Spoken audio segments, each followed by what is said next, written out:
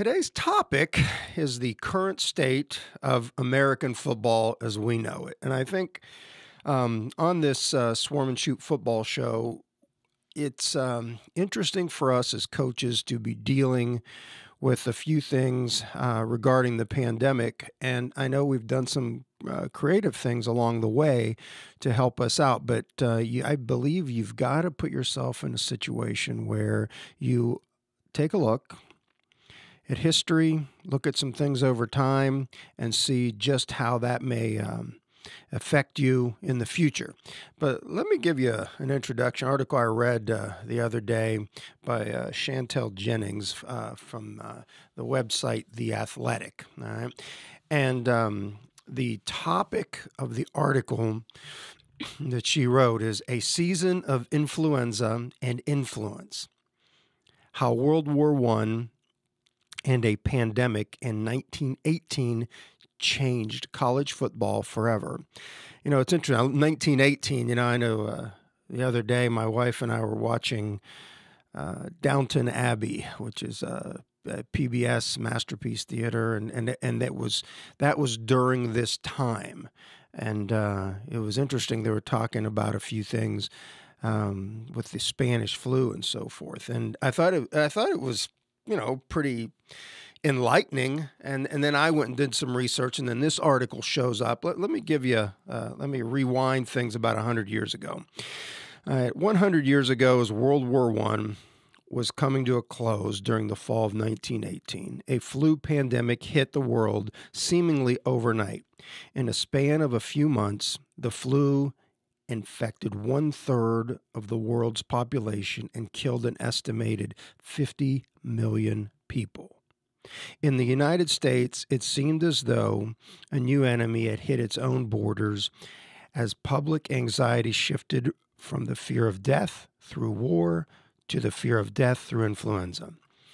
Yet, against this bleak backdrop, a college football season not only persisted in the United States, but also worked to spread the game in a way that changed it forever. As top college athletes enlisted in the war efforts and universities struggled to find enough bodies to field teams, more players who otherwise wouldn't have had the opportunity to play at the college level were given a chance to participate. The sport became less of an elitist pastime and more of an everyman's game. College football became seen as more American as military training camps put together teams to face off against themselves and universities. And when the flu ultimately passed and congregating was again allowed around the country, the communal feel of a football game proved valuable. When Walter Camp sat down to write his review of the 1918 football season for Spalding's official football guide, he summarized the season like this. The football season of 1918 was one of the most peculiar in the whole history of the game, and yet it will stand as an epic-making one in the progress of the sport. By the end of this strange season, the two teams that split the national championship, Fielding Yost's Michigan group and Pop Warner's Pitt team, had played just 5 games apiece.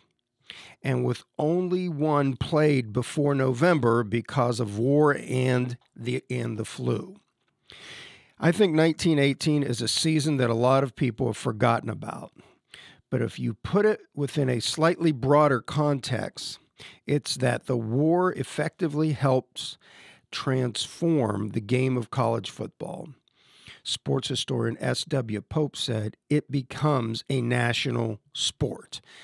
Now, that's an excerpt from this wonderful article here. And, you look today and you start to notice a few things to how everything is being perceived right now. And, I start to look at, here's a headline for you, College Sports Bleak Financial Future in the Wake of Coronavirus Pandemic Apparent in AD Survey. Now, this particular article here is from CBS Sports, and I found it online, and it's interesting to see just where athletic directors, these power brokers up there in the Power Five group and the big universities are out there, and they're taking a look at how this is going to affect everything. And I think it's, the point being made here, all of this hints at a possible future that includes cutting sports, slashing salaries, laying off staff, and weighing ability to fully fund existing sports if the finances become too tight. I think when you look at this, there's quite a bit to it, but that's one particular article that I found. Another one here, about the coronavirus. You hit this one, and it just sort of I don't know, it's just interesting the way it's going. It says here, we're all effed. There's no other way to look at this, is there? Administrators and insiders weigh in as the coronavirus threatens the college football season and explain why the entire NCAA system could hang in the balance. And that is what is really intriguing to me, because you're talking about the entire NCAA system. And when you think of it that way, here we are at Defiance College, Division III football, Heartland Conference, and there are more Division III football programs than there are any other level. There's a lot of colleges playing Division III football. Yet, in many ways, we are waiting to see where a lot of these major universities are deciding the outcome of where football is going to be, and other sports, as you've seen in these articles that I'm mentioning here. I believe that we have a tremendous opportunity here at Defiance College. And even though we're sitting waiting, just like everybody else is waiting, what I've been fortunate enough to do is I've talked to some of these guys that I know that are athletic directors at these Power Five schools, people that are the influencers, the people out there that are saying that they are waiting to see what's going to happen. We probably won't know a lot about this in particular, but there are a few items on the agenda because everybody is working out contingency plans. So when we find out about a variety of things, I know that it was interesting. The thing that really kicked this thing off about 3 or 4 weeks ago was Kirk Herbstreit basically saying, look, we're probably not going to be playing football. And that started it all off. And he based it on when we would have some type of way to deal with this on a broad perspective, on basically, what is it that we've got to take? What will our medical field have ready for us?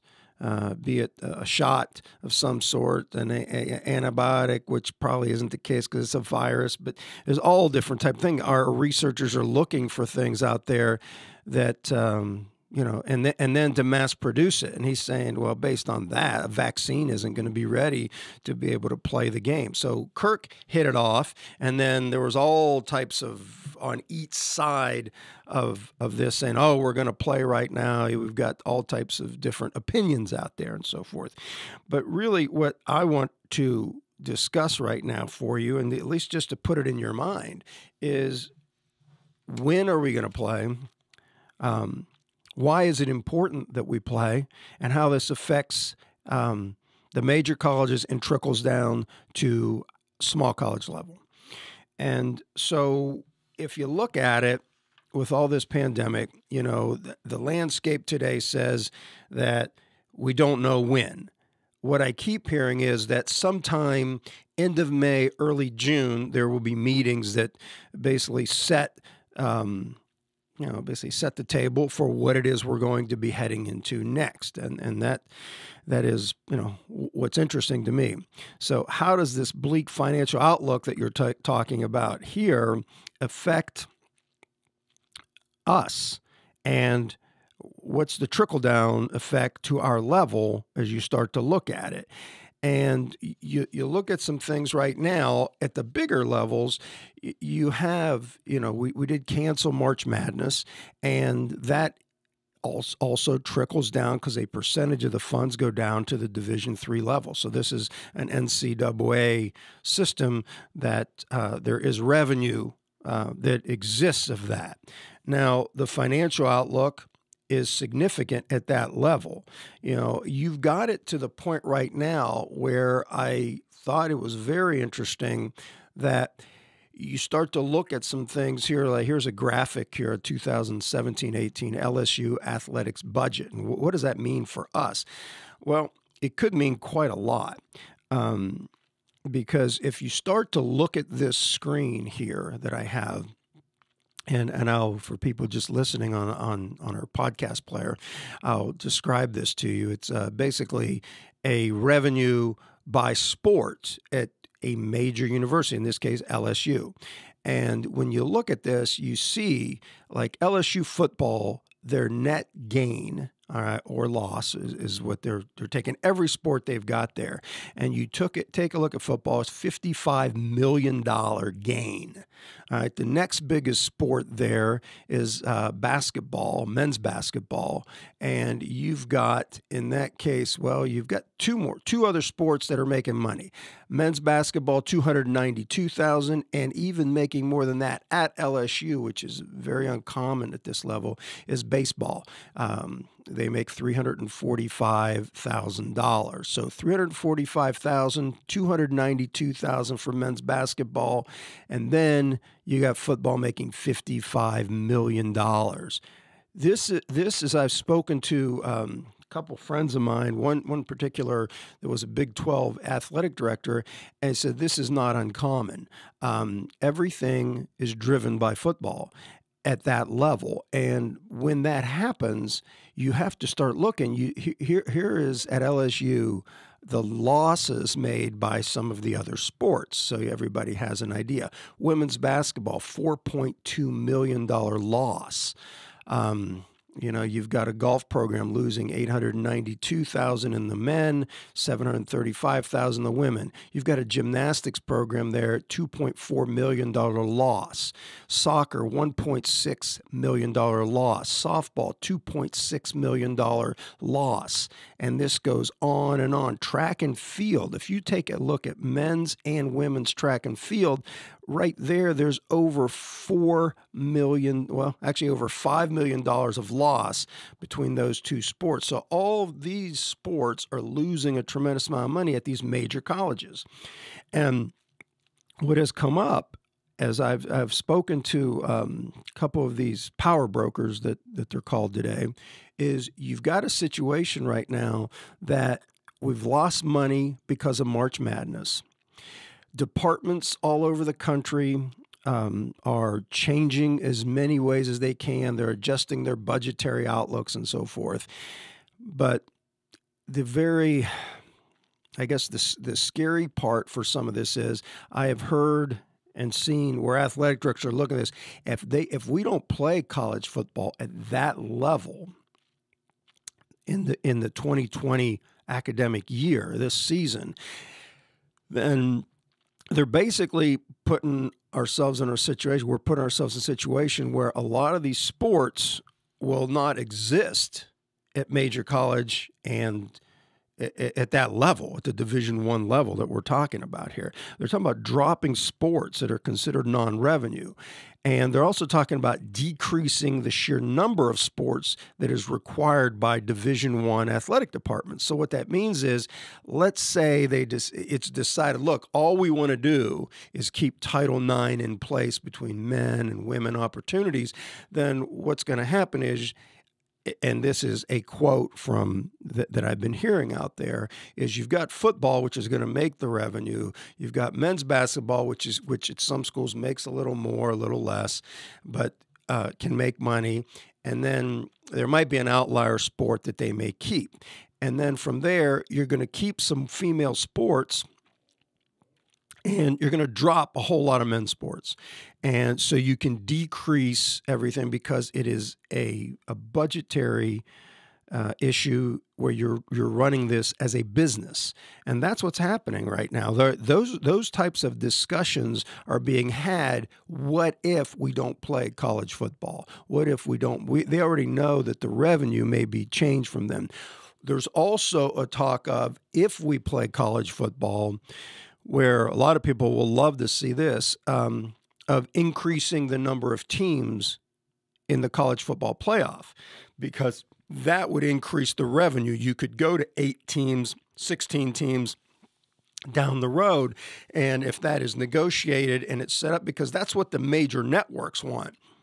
It's just some of the presidents in the past have not wanted that, because the sheer revenue, from what I have heard, if you take football and you just take it to 16 teams, the revenue it would produce in a playoff capacity, let alone what you could do with 32, as Mike Leach likes, 64 teams.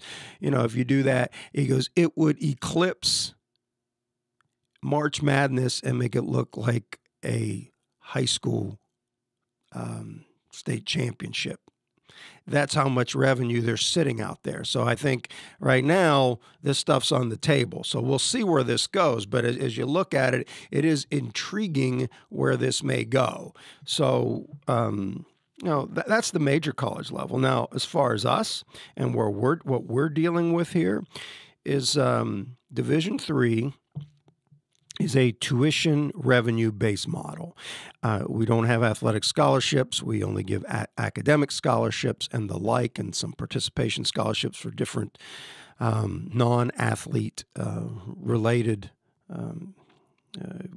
things that people are dealing with. Like could be going, we can give scholarships in areas like music and so forth.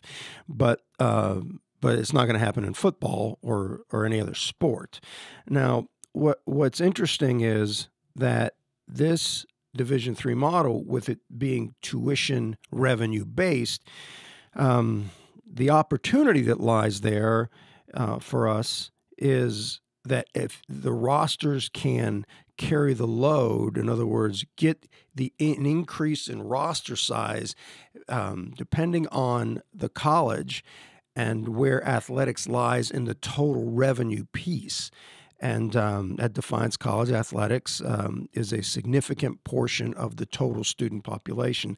So it's evident that raising that level on rosters is important. So if you have an idea, we'll be heading into our 3rd season right now.